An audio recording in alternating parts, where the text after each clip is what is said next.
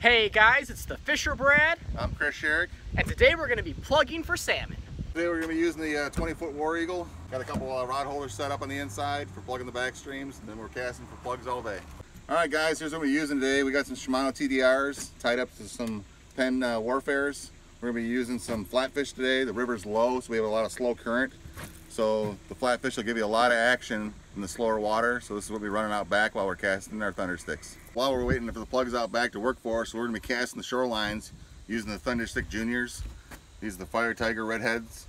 The juniors are not as quite as deep as the larger, 3-hook jobs, but these work good for casting. 9-foot spinning reel, tied up with any reel you need. Usually running braid or mono, heavy gauge. My rod and reel combo is a little bit different. I'm using the pole I picked up in Alaska. It's the Ugly Stick Big Water. And for the line, I'm running 17-pound monofilament Stren Clear. I also got the same thunder stick, the nice Fire Tiger with the Redhead Junior. These are good for early fall. This is called the Clown, Redhead again. The other one's a personal favorite, the blue and chromes with the red bills, always a good lure as well. And then obviously if you get some deeper holes, you'll notice these are a little larger, bigger bill, so you get some slower current, deeper holes. You can run these in glows. These are good for night fishing as well. Make sure if you're bringing your boats out here and you're going to the Manistee, a lot of guys run chains, and chains are okay for slow water in some of the areas that are rocky, but they do not hold in the sandy areas, which a lot of this water has a lot of sand in it. So what you're going to want is you're going to run a heavy pyramid anchor, usually around 50 to 65 pounds will hold you vertical, which is what you want to do if you're back bouncing holes. We're going to launch the boat in the water here at the Bear Creek launch and go bang some big kings. I love plug-in, it's so much work. Well, we got one knock up there, that was promising. You guys doing any good? Nothing?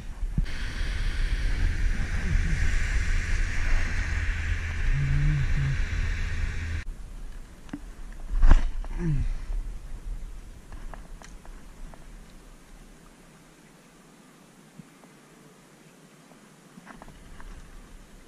I mean, the turn down that we can go to, I would say probably 20 minutes, 15 minutes. it's 9:22 now. You start getting too late in the day. And It's gonna be a turn this. yeah. Oh, I guess so. It is.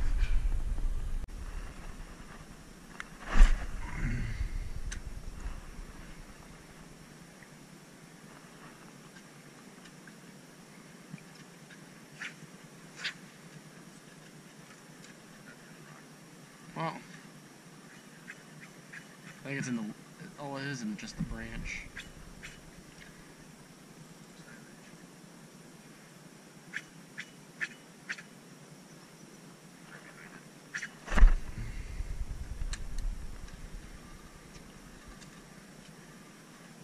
Oh, fish, fish, fish, fish, fish, fish, fish! Yep, it's on.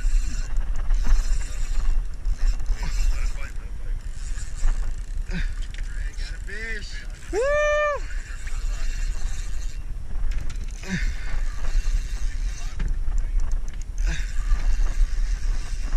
It's coming right to us. It's right by the boat, close.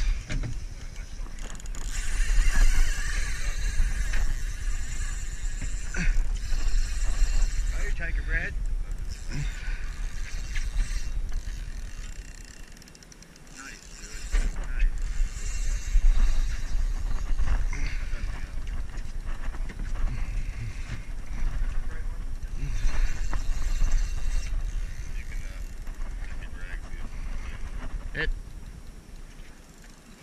Yeah, I'm not.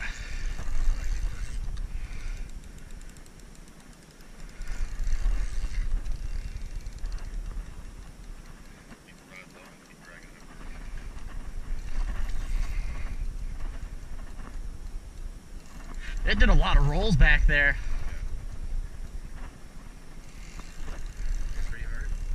Not really. I just felt the rolling of it. I'm like, oh, that's a fish.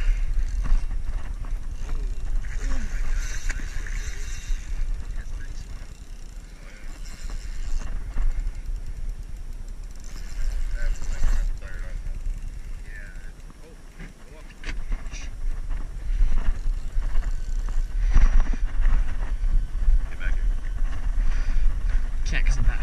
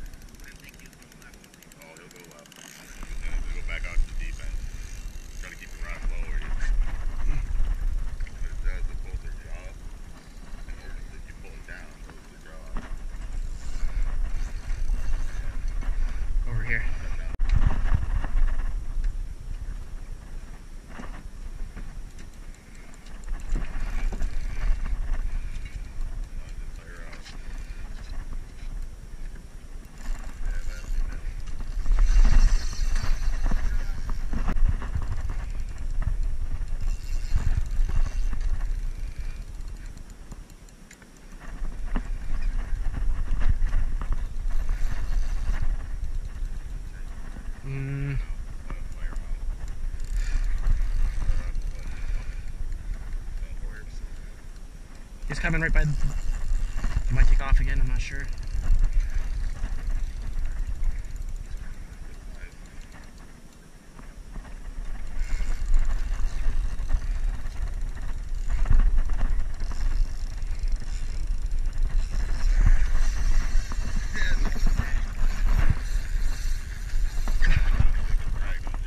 I'm not. He's coming back around.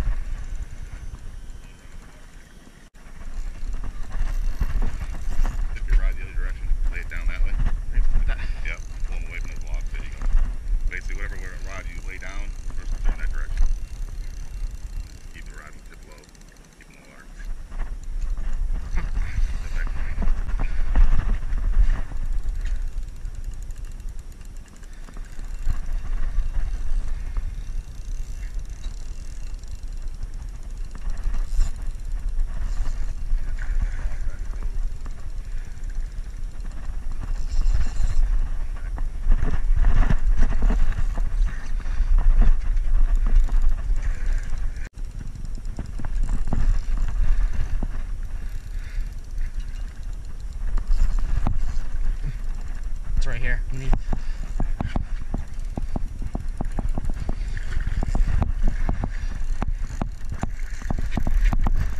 Yes!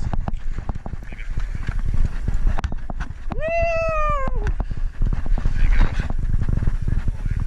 That's probably like what, a 22, 23 pounder?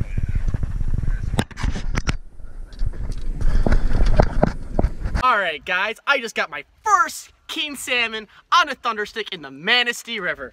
As you guys can tell, it's a nice fat hen. You just put up tape to it. Right here it looks like it's 36, but with a pinched tail it's 38 1/4. It's now time to get the weight. Right here it's in pounds. Let's see here. 21.40. Looks like I'm gonna have a lot of salmon eggs. Right here was the amazing lure that caught that giant fish. As you guys can tell, it really demolished the lure. I got 2 unbent prawns in the back. I got one that completely broke off. And in the front, I even have one that was unbent as well. This fish took about 5 to 6 minutes to get in, kept going to the back of the boat, then back out, so you just really gotta tire these fish in before you net them. All right, guys, a great tip I have for you guys is when you're fishing this river, make sure you get a crappy aluminum prop, because this is just from one trip. As you guys can tell, it makes a lot of nicks and dings in your propeller. For that exact reason, I highly recommend getting a jet boat because that river is very shallow and there's random stumps and rocks everywhere throughout the river. I'd like to say a big thanks to Christopher Sherrick for allowing me and my friend Amir to tag along with him while he went out fishing on the Manistee River. I had a blast plugging for salmon and learning new techniques on how to target them.